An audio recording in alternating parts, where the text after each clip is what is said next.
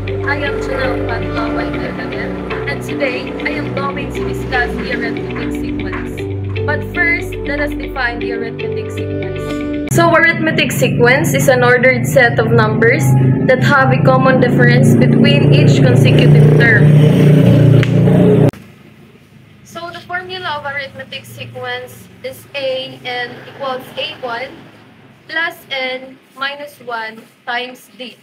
So, the a(n) is the nth term in the sequence, and the a1 is the first term in the sequence, and the d is the common difference between terms.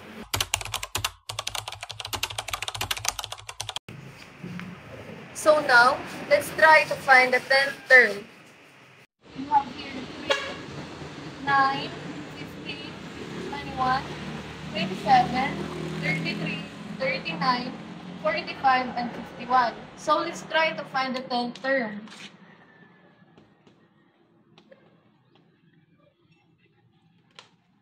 Our common difference here is number 6.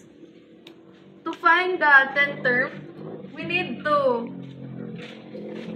find the 10th term, we need to solve it. So copy the formula.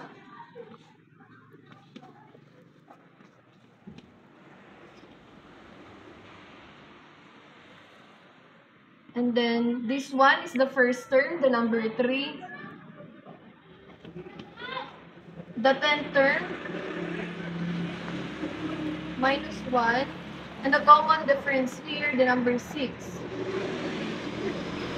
So, copy. 10 minus 1 is 9. So, copy the number 6. And then, 9 times 6 equals 54. And then, solve this.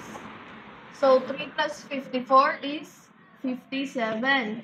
So, our 10th term is 57. Okay na.